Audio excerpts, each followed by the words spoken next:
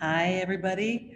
I'm Jen Schlueter, and I'm Dean of Graduate Studies here at Columbus College of Art and Design, a nonprofit art and design college that has been a creative force within Central Ohio for more than 140 years. I want to welcome you to today's event, part of the CCAD Knows Retail webinar series featuring industry leaders who share their insight about the retail landscape and what's on its horizon. Before we jump into today's talk and I introduce our speaker, I want to just share a housekeeping note or two. First, we're recording today's talk so we can share it on our website for those who weren't able to join us.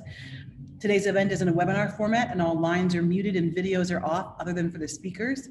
And we will have time to answer your questions at the end. So please feel free to use that Q&A function throughout the discussion to submit them or to use the chat throughout to share any reactions or comments. Now I'm really excited to introduce today's speaker. Jonathan Knodell is a 2005 graduate from the Industrial Design program at CCAD. Throughout his 16-year career, he has worked to create unique customer experiences for a wide range of brands, including M&M's Candy, Hamley's Toy Stores, and most recently as design director at GH+A Design Studios, where his team helped develop the first brick and mortar store for the Rolling Stones, located on Carnaby Street in London. He was also recently included in Design Retail's 40 Under 40 class of 2022. Welcome, Jonathan. Take it away. Hi, everyone. Thank you, Jen, for that introduction. I'm just going to share my screen and then we can get into it.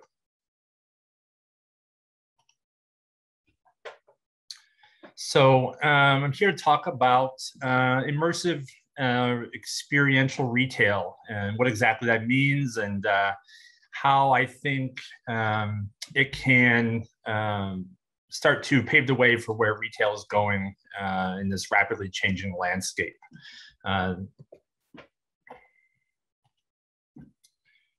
But first, because I'm a CCAD alum and really excited to be a part of this MPS program, I thought it'd be interesting to just draw some parallels with kind of how I got to where I am today, because I think one of the key drivers and most exciting things that I find with the MPS program, which is this wide range of industry leaders and talents across the Columbus area and beyond that are contributing to building the syllabus. I think that's vitally important. And when I look at my own personal career and how I got to be sitting in front of you all today, there's definitely a direct link between some of those connections and working with some of those industry professionals and how it related from my college experience. So just wanted to spend a couple minutes on that. So as Jen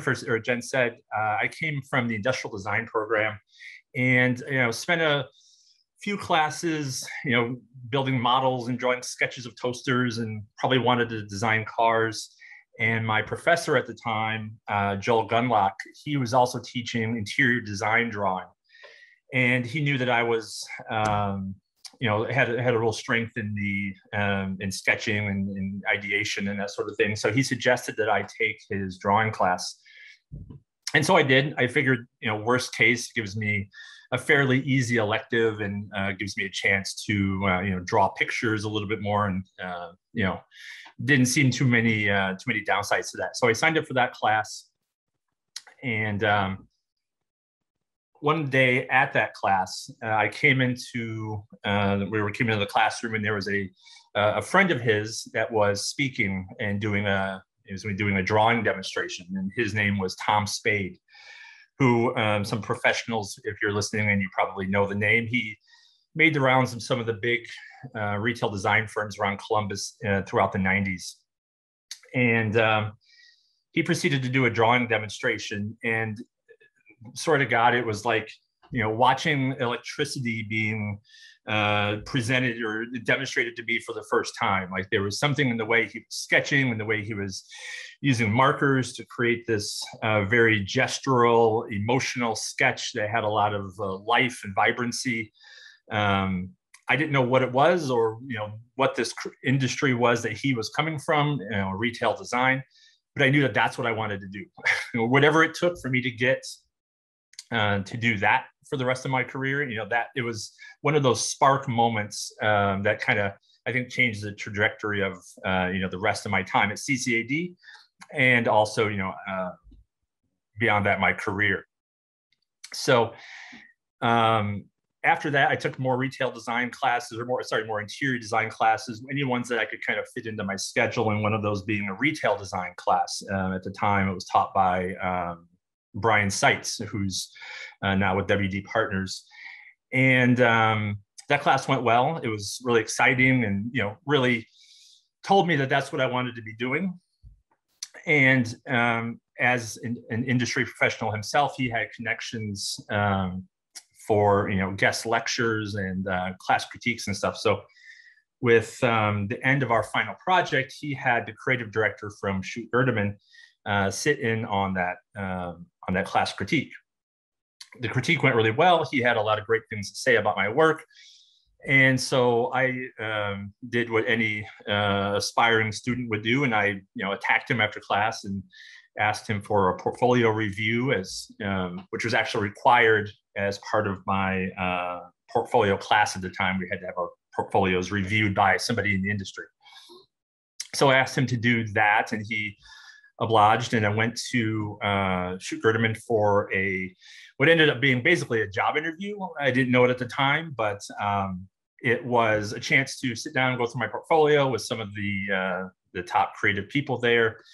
And what came from that was an opportunity to do some freelance work while I was still in college. So a couple of weeks later from that interview, I was walked into the office at CCAD, entered this one of their war rooms, and there was Brian Shaffley, the president at the time, and none other than Tom Spade sitting there drawing crazy freehand gestural sketches of what would become the initial ideas for the M&M's world in Orlando.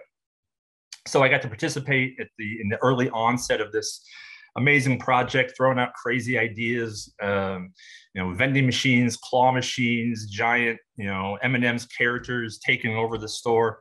It was really an amazing introduction into this world of, more experiential retail from more of a thematic approach. So I stuck around there for a few years, and we worked on the Times Square store as well as the Hamley store in Dubai and Regent Street.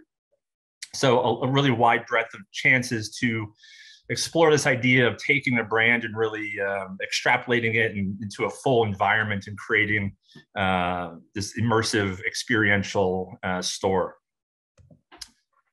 So from there, the last 13 years, I've been at GH+A Design. We're based in Montreal and Detroit, even though I'm here in Chicago. And I've had a chance to work on, again, a wide range of projects, including some that really allowed us to sort of push the boundaries a little bit on what experiential retail could be. So we had a chance to do the Times Square flagship store for Aéropostale. And this was an opportunity to really, announce them to the world. And we really pushed and tried to throw everything we could at them: cafes and vending machines and after hours pop-up shops, and a lot of things that now are starting to become mainstream. We were throwing everything we could at them, and it was a little bit ahead of its time, and a lot of retailers were kind of afraid to go there, but nevertheless, really a fun experience. And then most recently, working on RS number 9 Carnaby, which is the first ever gift shop or merchandise store for the Rolling Stones. So again, we tried to create a space that was very immersive and experiential through bringing their lyrics to life in graphic treatments throughout the store, and creating a space that can flex to allow for some after hours events and product launches and that sort of thing. So really had a wide breadth of experiences and experience in creating some of these spaces that try to push the boundaries of kind of what a store could be or should be, which brings us to where we're at today. So experiential retail. What is it? Sorry, one second. What is it? Why does it matter? And is there a selfie wall involved? And short answer to that, no, but we'll get to that in a minute. It's a big word, and I think it's been reinterpreted by brands a lot of different ways, for better or worse. So just wanting to dive a little bit into what I think it means and what I think it can mean in the industry. So as we get into it, I think it's important to kind of look back at retail from a bygone era and what experiential retail used to be, or just basically what retail used to be. And this idea of going to this glamorous department store, being catered to by a salesperson who probably knew your name, who guided you through the design or the shopping process from start to finish, gift wrapped your whatever you purchased, put a nice bow on it, and then maybe even called you up a few days later to make sure you were happy with the purchase. So this real tailored one-on-one service used to be the norm, and that really was the experience. It was really being catered to in a personalized and honest way. Things obviously have changed since then, and as retail's become a bit more of a commodity. And so as we look at what experience kind of was, experiential retail was after that, it was really this idea of a passive experience, as I like to say. So it's, come on in, look around, it's all about the environment, and then buy or make your purchase, and then leave. So really a passive experience, no real one-on-one connection with the customer, just really just an environment that's there, and then the product that's there for purchase. So looking at that, Hollister and Abercrombie really started to pave the way for this type of retail in the early 2000s, creating these immersive, beach cabanas in the middle of malls that were major disruptors in the industry when they came out.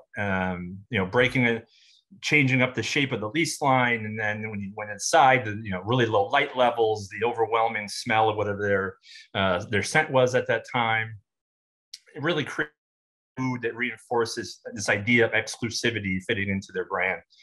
And then taking that a step further with their short-lived rural brand, which was kind of the higher end, grown-up Abercrombie. So when this store opened there in Columbus at Easton, like our minds were blown. Like it was this weird, bizarrely out of scale West Village streetscape, and then you went inside and it was like dangerously dark. Like you literally could not see your hand in front of your face, and there was models lounging around on couches, and it was a type of experience where you either went in and knew you belonged, or you immediately wanted to leave, and there wasn't really any variation or any gray area in there. So they were creating an experience, again, all about exclusivity, and but there wasn't that extra layer of engagement, on top of that. It was really just about, creating that mood in the store.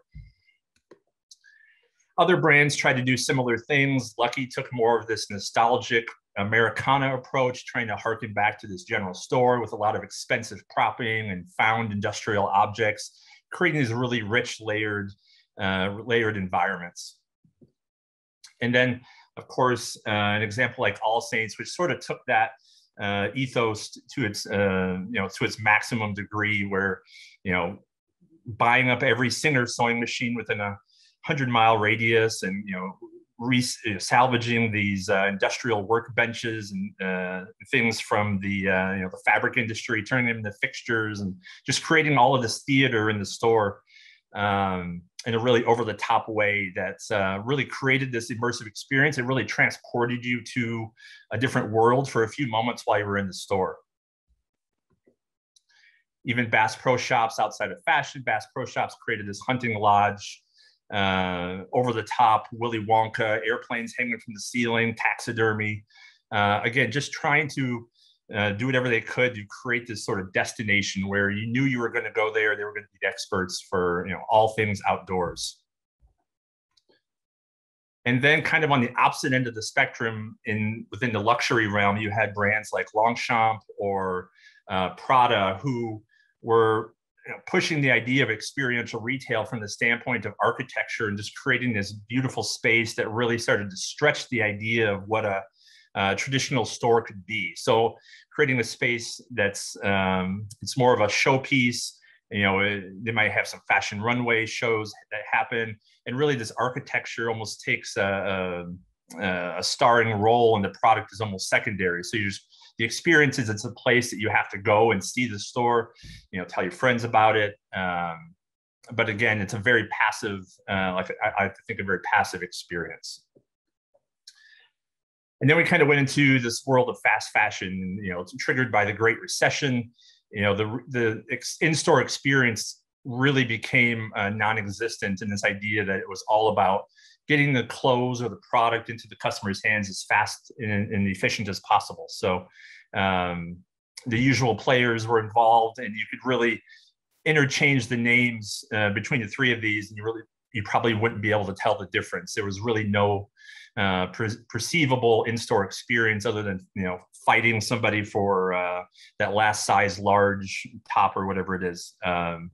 It was really just getting the product from the factory into the customer's hands. So experience really took a kind of a nosedive in the mid to late late 2000s. And then something weird happened. So the 2010s gave us Instagram, and retail, I think, thought it was going to change the world of retail and make it it was going to be the way forward. So for a couple of years, Instagrammable stores and social media engagement was all the rage in retail. It was really every retailer was coming to us and saying, we need this, we need this. How do we take our existing store, not change anything else, but then have like an Instagram wall in the corner with a fake ivy backdrop and a neon sign. So, and this kind of was what would be considered experiential retail for a short time. And then, of course, COVID happened, and it really turned everything on its head.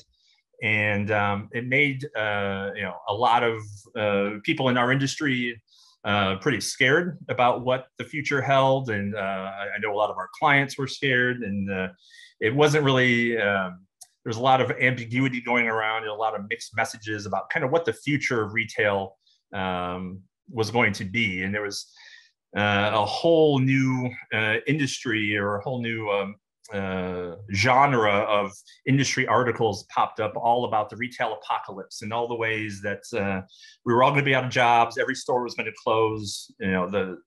Shopping in brick and mortar stores as we knew it was over. And and certainly some brands did not respond very well to the pandemic and what came from that.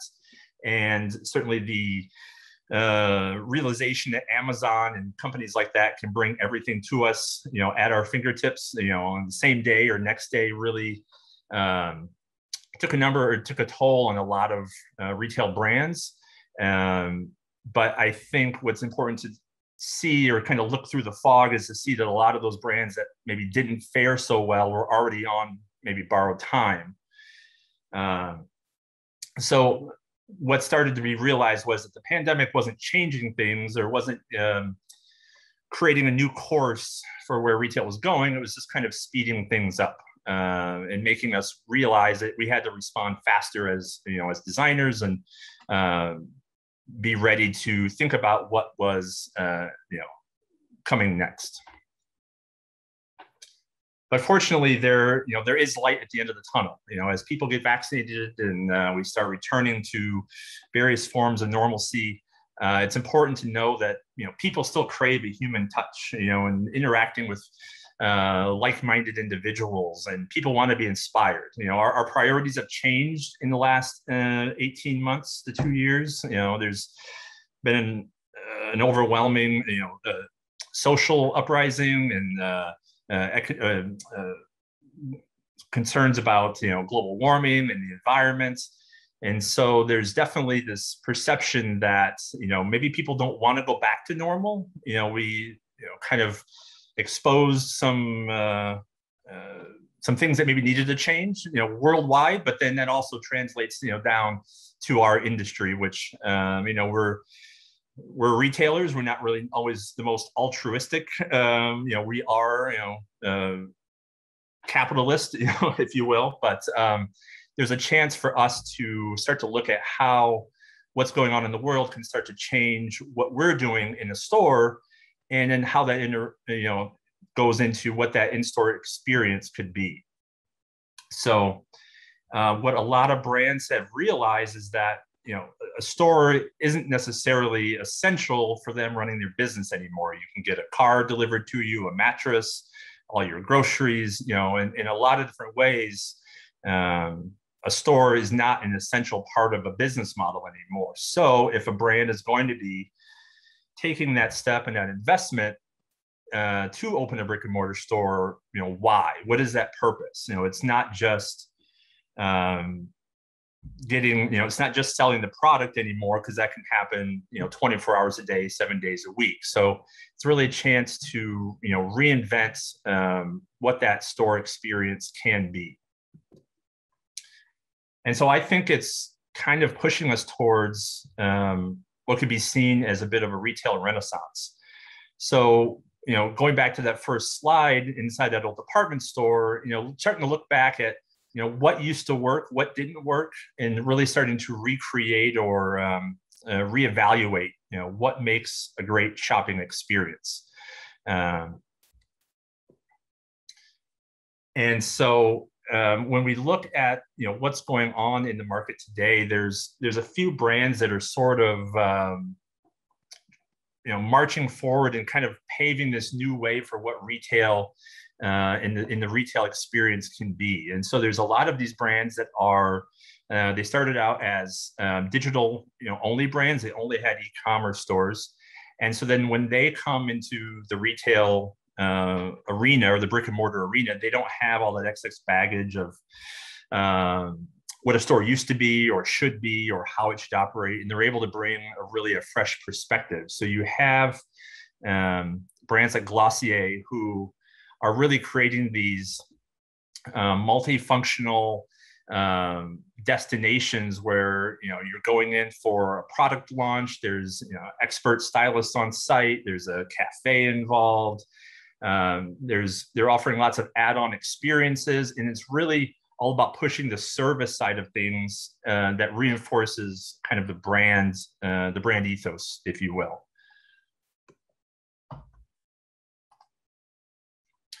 Or looking at Kith, for example, who have stores in New York City, and then there's stores in Japan and elsewhere around the world. And they've really taken this idea of creating the sneaker culture and kind of elevating it to the level of high art, and working with a really avant-garde architecture firm called Snarkitecture. They've created these temples to streetwear culture and fashion, and really bridge the gap between streetwear and high fashion. So again, it's a space where it's inspirational. You really want to go there and hang out. There's events. There's places to have product launches, celebrity meet and greets, and then having any add-on services as well. So they're really taking a new path forward as far as what that store space should be. Or looking at 4510, this is a store that was located in Hudson Yards. They recently closed due to the pandemic and maybe some real estate issues and location issues. But it's a brand that really pushed the boundaries of blending this idea of high art and fashion. So creating these sort of Willy Wonka environments where you have a curated art, and there's and then you have the product that's kind of placed within context of it, and it sort of elevates the product to that level of art. And then also is just this beautiful environment where people always you want to come take pictures. So you do have that sort of social media side of things to share with with all of their friends, but it's really about this idea of blending this art gallery and high fashion concept. Or looking at what Apple is doing, and Apple's been one of the leaders in really pushing the retail retail experience for a number of years, with having a place where even if you're not an avid Apple customer, you want to go, you want to hang out, you want to play with the products, you want to be inspired. And then if you are an Apple customer, taking advantage of classes, the Genius Bar, and there's a lot of levels of experience to help keep you in store, bring you back, really build that brand loyalty. So looking at what they did here at the Tower Theater store in Los Angeles, where they're one of the only companies or entities willing to go in and save some of these architectural gems like the Tower Theater and renovate it for a new use and a new life. So this in its own way is experiential retail, because you need to go there and see it, and it's kind of bask in the grandeur of the architecture and what they've done at renovating it. And then of course you have Apple and all of their amazing offerings as well. So really pushing the boundaries for what experiential retail, or what this kind of future model of retail could be. So that kind of brings me to the next point, which is this idea of active engagement. So it's not this passive come in, kind of enjoy the environment, make your purchase and get out. It's this idea of how can you connect with the customer in a meaningful way that's authentic to the brand's DNA. So you're working to build that brand loyalty, that brand awareness, and doing it in a way that's true to you, who you are as or to these what these brands are, and really keeps that customer engaged. So the first category is product testing. So helping that customer, find that perfect product for whatever their lifestyle needs are. So if you look at Canada Goose and what they're doing with their cold room test rooms in many of their stores, so they have these experiential minus 15, minus 16 degree Fahrenheit blast freezers that you can wear their parkas and step inside and really test and understand why their products command a high price point, and why they're sort of the industry leaders in this very harsh weather apparel. So some of their cold rooms have ice sculptures, some have immersive projections, and their newest store that's going to be opening soon in Los Angeles is going to have actually real snow. It's going to snow inside the cold room. So just really creating this layer of experience where you just want to go and try it out, and step into this freezing box and understand why spending $1,600 on a winter parka may actually be a good investment.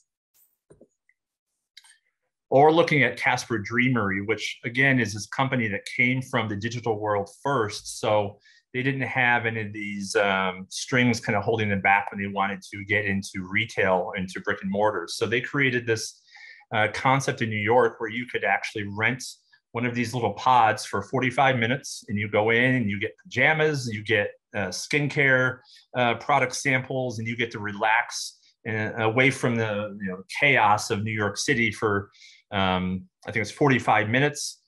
And then, when they're done, they'll give you a cup of coffee and kind of send you on your way. So this idea of really offering a service to customers to build that brand loyalty, and really kind of letting you escape from the hustle and bustle of New York City for a few minutes. So immediately just builds that kind of goodwill, those warm and fuzzy feelings that, okay, this company cares about me, they have great products, and really drive customers then back to their e-commerce site or to even any of their other brick and mortar stores. And a third example of this could be On Running, which is a fairly new store in New York City, and their whole brand ethos is this idea of creating an escape through running.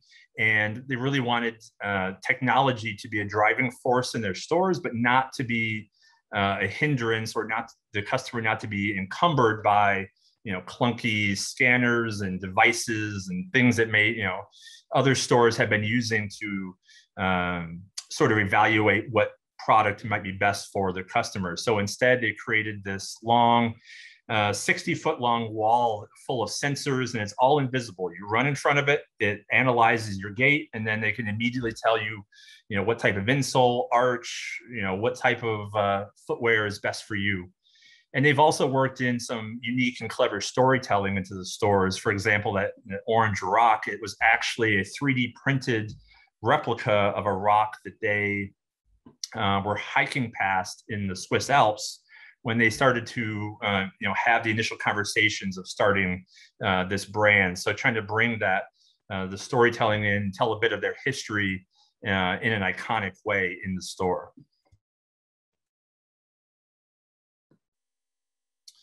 The next category that is a really great way to bring this experiential element into a store is through education. So helping somebody understand a product's features and benefits, or maybe even inspiring them to use a product in new ways. So one of the biggest best practices in this category is Eataly, and they've been doing it for a while. It's not a new concept, but they continually come up as one of the go-to examples of how to bring education and inspiration into the stores. So you have this great synergy between their restaurant spaces with the product that you can purchase, and then layering in with that this really great informational wayfinding and telling you about whether it's regions in Italy, different types of pasta and why it matters, what pasta you use when and with what sauce.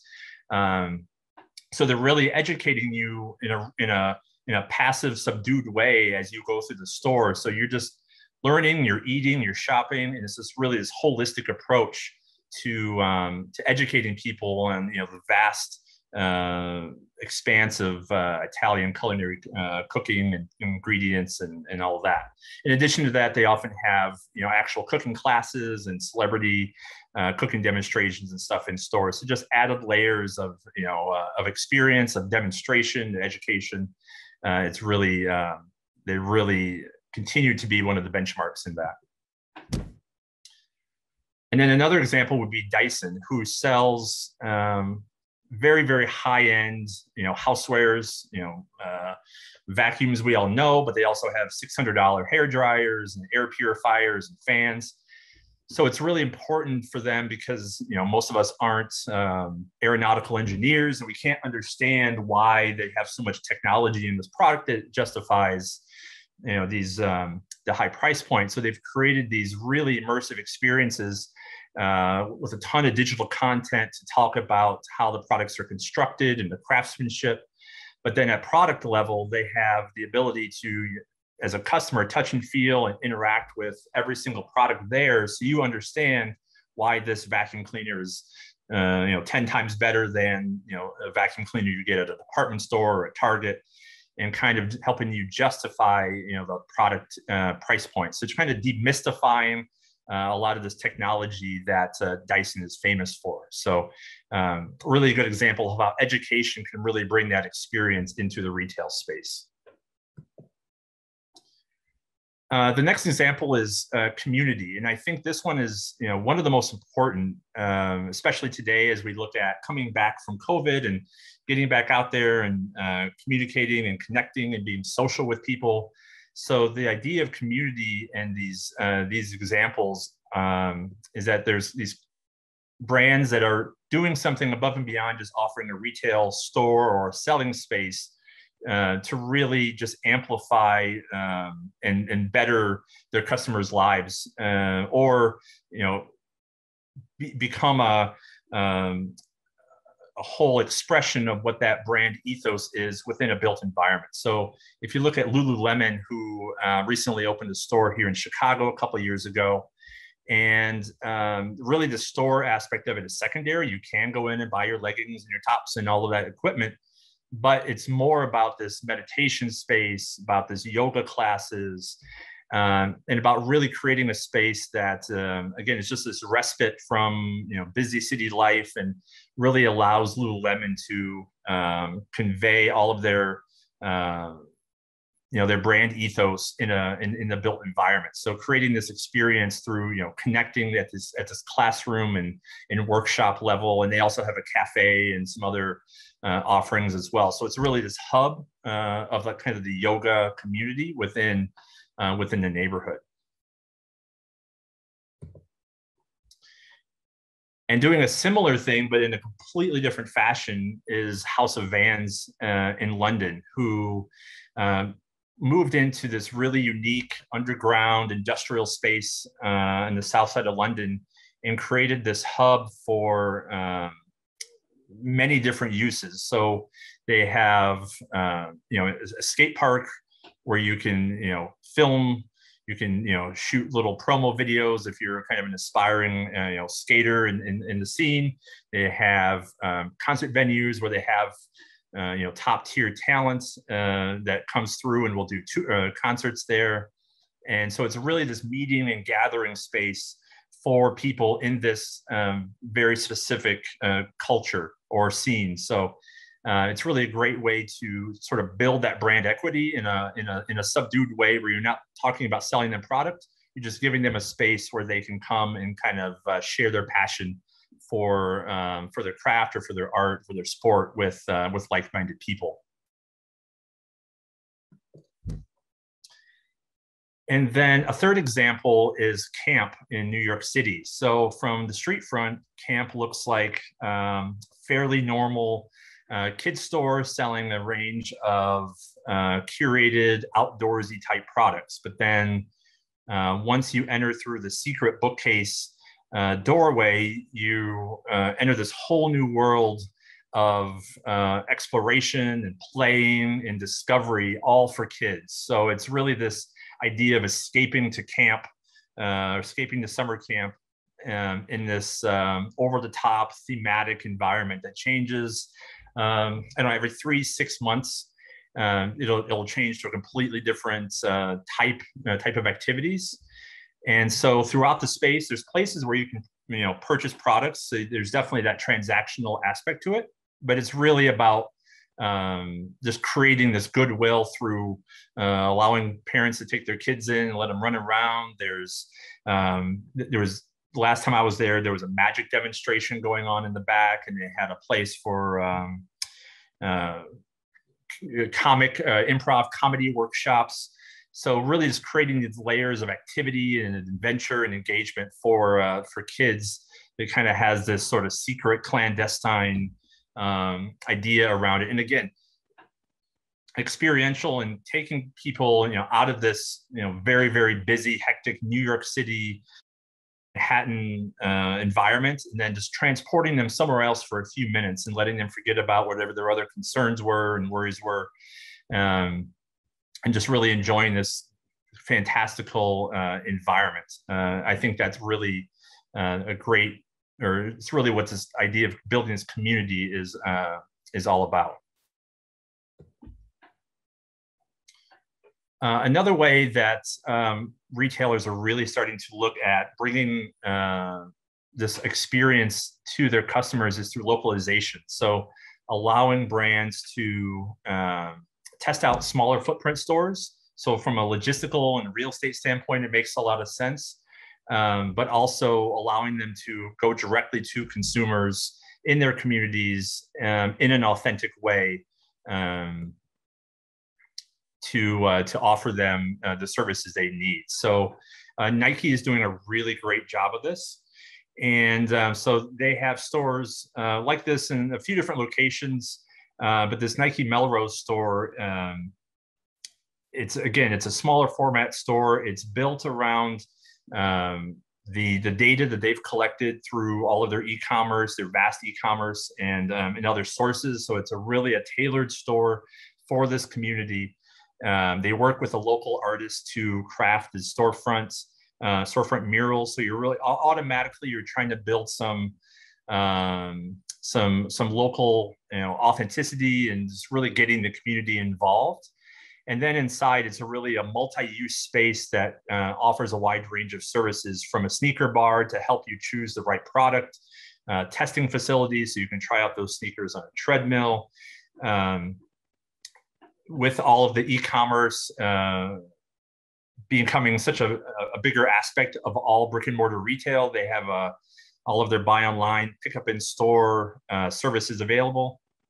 And then there's also added features for sort of member benefits, vending machines to get you members only perks and that sort of thing. So it's really this idea of creating this curated assortments. This curated assortment, and that is much more authentic and fitting with the local community. The next category that I focused on was customization, and it's something that's been around for years. Brands like Puma and Nike have been really leading the way in creating these in-store customization experiences. A lot of times, they're you pick up all of the pieces and parts that you want, give it to the staff. They sort of they send it away, and then 4 or 6 weeks later, you get your product. So there's kind of a disconnect in what that customization experience is. You have a little bit of experience, and then you kind of have to, just kind of sit back and wait. So brands are really starting to try to step up to bring that experience into a way that, customer can actually be involved and witness the making of the product, and then actually leave the store with something. So you don't have that disconnect from the initial excitement of customizing your product to when you finally get to take it or actually wear it. So at the Nike House of Innovation, which is this amazing 6th-floor flagship store with that really pays homage to Nike's design process throughout the years, and really pays respect to everything that they've done to innovate in the field of sportswear. And they have one of the best customization departments out right now, where as you enter, there's this really 360 counter with staff to help you decide what you might want to customize, what the options might be. And then once you kind of pick and choose all your samples, you get to actually watch a staff dip, dye, embroider, and embellish and paint whatever that product is. You get to watch that happen and then actually leave with the product. So you're creating that direct excitement and gratification of creating something and then actually getting to leave with that product. So Nike is really, they've been setting the benchmark, and they continue to be one of the benchmarks in in-store customization. Another example of customization done in a really great and clever way is the Freitag store. This one is in Zurich, Switzerland, and it's a customization only store. So the whole purpose is to go into the store, you get to pick every piece and part and zipper and strap and fabric for the bag that you want to create. And then you can watch it be made in-house, or you can go and continue shopping, come back in a couple hours, and your one-of-a-kind bag will be completed. And they sort of create some drama and some theater in the store by utilizing this dry cleaner conveyor system to show you some of the finished products and some of the available fabric swatches and options. And it's just a way to really get the customer involved in that creation process as part of that experience.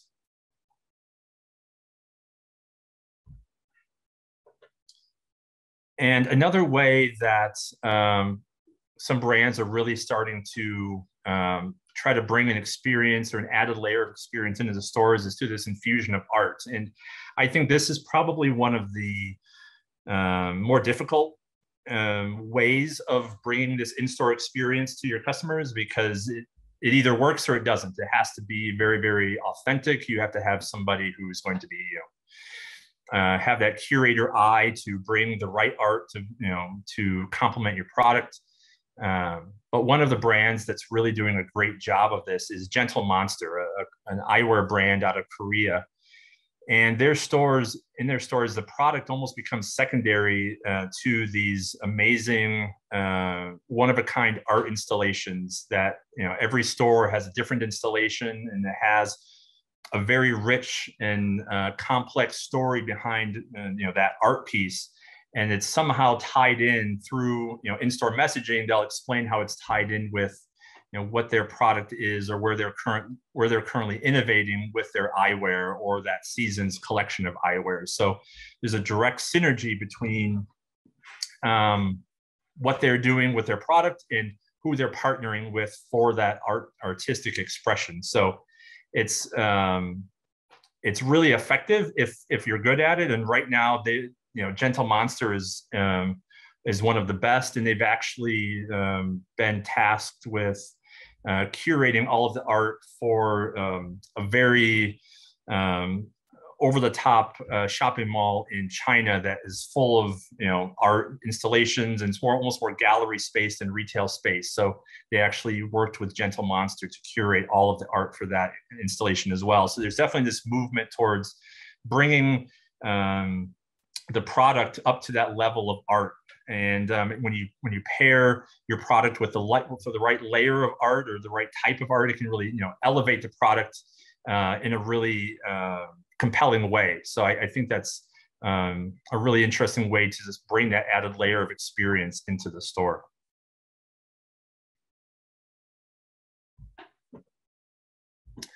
Another category, and this is really kind of where things come full circle, is this idea of add-on services and how can the brick and mortar store really become more than a store. So what else can you provide for your customers to make them be loyal to the brand, make them come back, make them spend more money? That's always the ultimate goal. But how can you build that brand loyalty, and how can you service the customer in that way through added-on services? So Nordstrom Local is really one of the industry leaders in taking all of the add-on services that many of their large format stores have and really distilling them down from 140,000 square feet down to 3,000 square feet. So you have a tailor, you have trunk shows, you have all your online pickup and returns, stylists, manicures, coffee shops. So they've really packed a whole lot of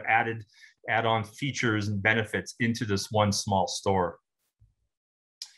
Levi's is also doing a similar thing where they've created this really focused store in San Francisco called their Next Gen store that really takes this breadth of e-commerce data that they've collected to create a real focused product offering. And they were also one of the first stores to really start building around the problems and the solutions that were needed from COVID. So they were one of the first to have a really well integrated app with in-store experience for curbside pickup, line queuing, personal shopping appointments, things that keep people safe. There are types of experiences that we don't really think, and it's not the warm and fuzzy type, but at the time that the store opened, that was what customers needed. That was the experience they needed. So they were able to provide that in a really seamless way. And then offering some add-on in-store services in more of a tactile, old-fashioned approach. So you have the digital, and then you have that tactile tailor shop to make alterations. So you always get this idea that Levi's is reinforcing their dominance in the denim industry. So what's next? So where does retail go from here? And it's something that I've been thinking a lot about as I've been building this presentation, and just in the 18 months that we've had to kind of sit around and try to decide what the next steps are for retail. And I think you'll start to see a lot of these trends start to distill down into more mainstream brands. And I think some will do it well, some won't do it well. And I think if a brand wants to stay relevant, they need to kind of react faster. I think that's what we're learning, is that the industry is starting to just change at such a rapid rate that if they're not ready or willing to make some of the steps to bring these experiences to the customers, I think they'll be left behind by some of these other brands that are doing it better.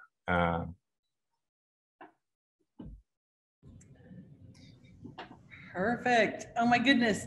Thank you so much for that, Jonathan. It was fantastic. I want to open the floor up to questions with anybody who wants to drop stuff into the Q&A or into the chat, but I have some questions to just get us started, if that's all right. Absolutely. I would love to know, so I'm listening really hard to what you're offering, and I'm hearing that there are like threads in here of experiences, education, experiences like personalization as community, delight and play, art. And I'm wondering, in that sort of like cocktail of options that are in the retail experience process, which things seem to you to be the most significant in designing it for the customer? I think um, I think it depends a lot on the brand and kind of not trying to dodge the answer, but I think it really depends on the brand and what that brand is about, what that added experience would mean to that customer. So if you look at Kith, for example, it was perfect for them to have this irreverent cereal bar that offers like mixes of cereal and milk and stuff, because it fits with this sort of streetwear culture, this youth, this energy. I think what's most important, I think, is maybe it's the add-on features. If I had to pick one, it's just this idea of what else can that store do. So trying to fit in ways of just giving the store an added life through, whether it's just a food offering or an add-on service to make their product better. I think those sorts of things, those add-on features, are what's probably most important. Yeah, I love it. Well, what about this? If you think about your own process or your team's process for designing for experiential retail, what are some of the sort of core principles that you tend to put into play, or some key questions that you ask as you're in process? Well, I think some unfortunately come from, as a designer, they come from, what do we think that brand is actually capable of doing? Like I said earlier on, 10, 12 years ago, we would pitch some of these ideas to brands and they just weren't going to be moving the ball in that way.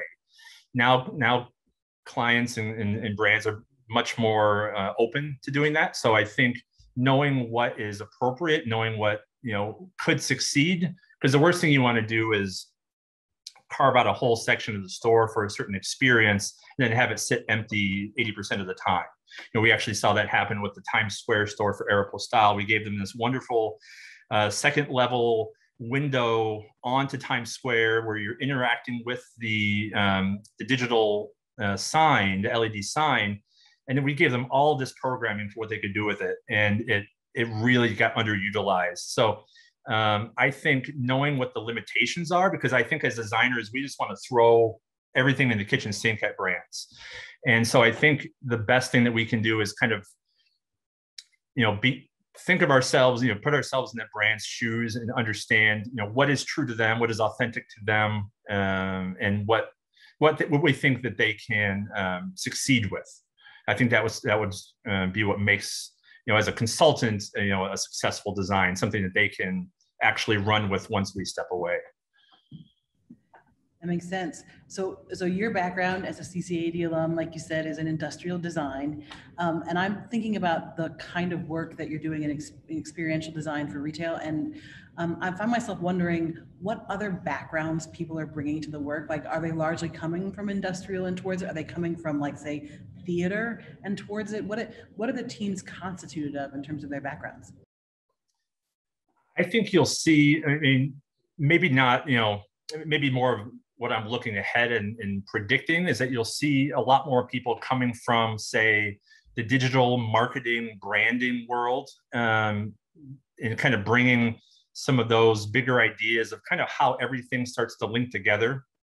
And you have that very tired old world, or old word, omni-channel, so but it is sort of that. It's how do we start to blend all these different influences that people have? So I think that the idea of digital and app building and user interface and user experience, all of those sorts of things, I think really add a layer of that experience to the traditional interior designer. Yeah. Well, for that traditional interior designer, what are some of your recommendations if they want to move in this direction? Like, what sort of skills should they be trying to build? How do they make the step towards sort of feeling capable around doing this kind of work? Yeah, I think as funny as it sounds, go shop. Really being out there and seeing what's out there is really some of the best training. I mean, obviously in school you learn, valuable things about, more specific problem solving solutions, and that's very, very important. But when it comes to retail, it is really all about trends and knowing what's next and knowing what's already out there. So just, going to the mall, but when you go into the mall, don't just, go shop for whatever you need, but look around, look at the ceiling, look at the floor, look at the lighting, look at the fixtures, how things are put together, and kind of, start to analyze the store and, kind of look at things a little bit differently. The same way if you were an industrial designer and you start to, take apart your pencil sharpener, you're looking at your phone and you're studying all the curves and the radiuses and the texture of the material. It's kind of a similar thing. It's just really immersing yourself in it. And then I think you'll start to see how you start to notice those trends, and it'll start to sort of click for you once you, then have the foundation of all the problem solving and, design process that you've learned in school. Yeah, that makes sense. Is that where you look for inspiration in this work, is looking to sort of see what else is out there in the field, or are there other things like art galleries, or I guess I'm looking at this, I'm thinking about organizations like Meow Wolf that are doing these massive experiential things that are more about something like closer to like a theme park than a retail environment. Yeah, absolutely. And that whole, the Meow Wolf and the Museum of Ice Cream, and there's a Museum of Happiness, I think it was called, I can't remember. But there was this whole trend of these experiential places where it was just to go and kind of cut loose and run around like a kid again. And so there's definitely some best practices to glean from that. So yeah, just looking around at, art galleries, anybody who's doing something in the public space to kind of engage with people in an interesting way, whether it's through an art installation or it's through, putting a restaurant in a unique location, or, turning, I don't know, just anytime that you see a place where people want to congregate and are being social and being curious and engaging, there's probably something to take from there and kind of bring back into the retail space and say, okay, that's working. How do we, fit that in with, kind of what we're trying to create here? Yeah, that's fantastic. I think that's a super place for us to bring this to sort of a pause. So I want to say thank you so much to you for coming back to your alma mater through the digital space and sharing your expertise with us. And if this talk resonated with you and you want to learn more about how you could be one of the leaders who will shape the future of retail, you can check out CCAD's Master of Professional Studies in Retail Design. I just put a link to it there in the chat. Or you can reach out to me directly. That's my email if you want to ask any questions about it. We're enrolling right now for our first cohort in January of 2022, and we want to take on big questions like what Jonathan is offering up for us today. How do you design for this particular moment? So thank you all for joining us tonight. We have more of these CCAD Knows Retail webinars on the horizon, and I'm putting a link to that in there weekly throughout the fall. So please come back and see us again. Next time we'll be talking about the future of pop-ups, which is related to what we were talking about today, I think. Thank you, Jonathan. I really appreciate your time. Have a good rest of your evening, everybody.